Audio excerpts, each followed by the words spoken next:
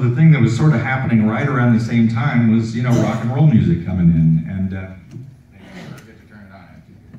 is that the deal? It's got a turn-on switch. Got some fancy chords these days. You won't go pop when you pull it out.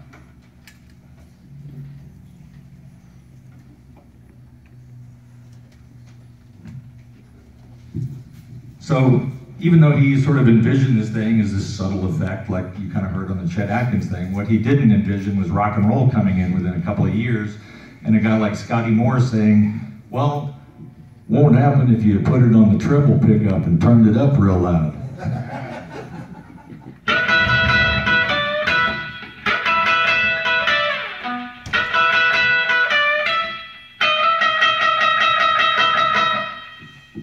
And so it became like a whole separate kind of a thing, you know?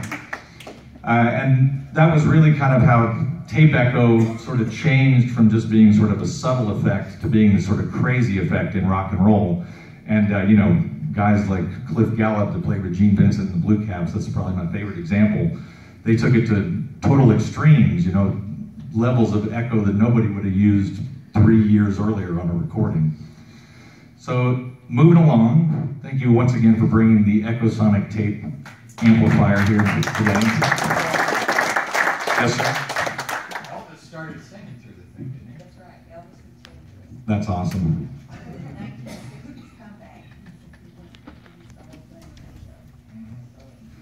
Well, if we have enough time, since you're here, I was going to read the Scotty Moore chapter out of my first book.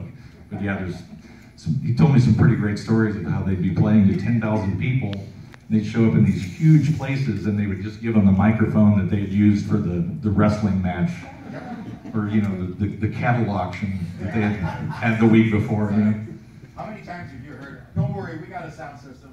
You don't have to bring yours. Exactly. So another effect that we all know and love today is tremolo, which often gets referred to as vibrato incorrectly. Now what's interesting about all this, like I was saying, when you back up and you look at the big picture, is that a lot of this technology was coming from other places. And tremolo and reverb both came from the electronic organ. Now, of course, electronic organ is kind of a novelty today, but back then, you know, it was huge business. You know, you'd turn on the TV, you'd see Lawrence Welk and all these kind of shows, and there was guys that made their living playing electronic organ. So in the late 1930s, DeArmond came up with this tremolo, and it was sort of intended as a subtle effect on an electronic organ. And within a few years, they were actually marketing this DeArmond tremolo pedal that you could go out and buy. And I know that there's a recording by Roosevelt Sykes with Big Bill Brunsey from the early 40s where you can hear him playing with this tremolo going on. I think that may be the earliest recorded example.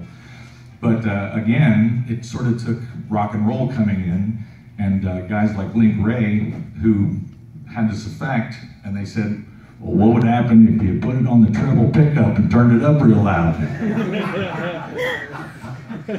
So I just brought along a little tremolo pedal, but I'm just going to demonstrate the effect here real quick.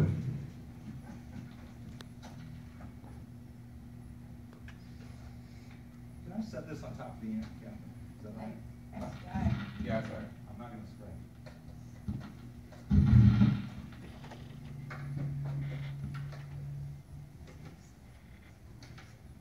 Just don't set your coffee cup on it. Yeah. I'll punch you down.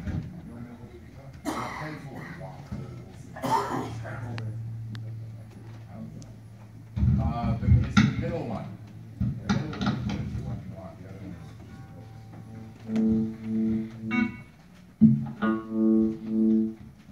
is... It's trembling. Yeah. So you had guys like Link Ray who just sort of started using the effect not as it was intended, you know, just in the middle of Rumble, he's going.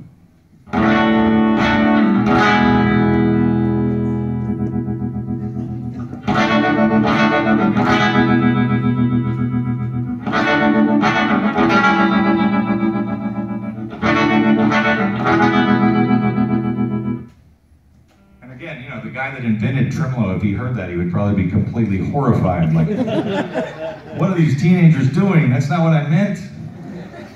But that was an effect that went straight from the electronic organ to guitar.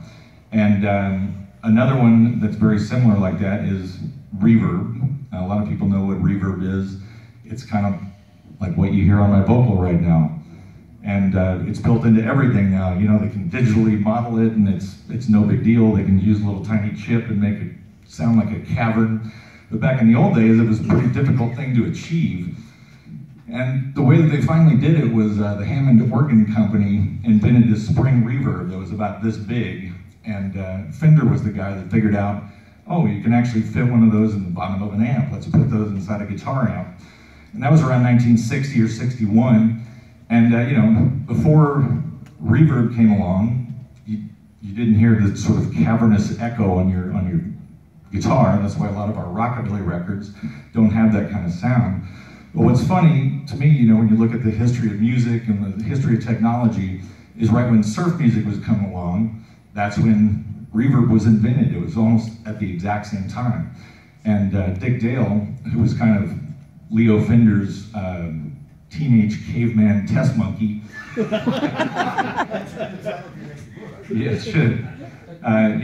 He gave him one of these new reverb units, and I'm sure that when Leo invented this reverb, he probably envisioned country players, maybe he'd give one to the Bob Wills band and see what they could do with it.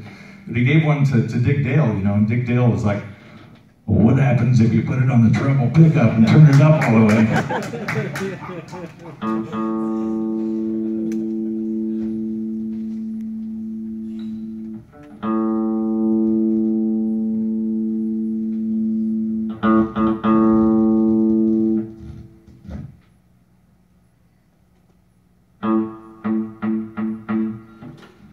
So that's sort of a subtle reverb effect. I'm sure that's kind of what they intended,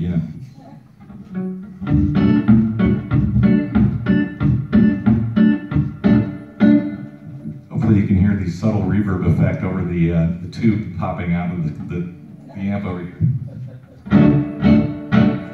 But then, Dick Dale, he put it on the treble pickup and he turned it up, and then it became...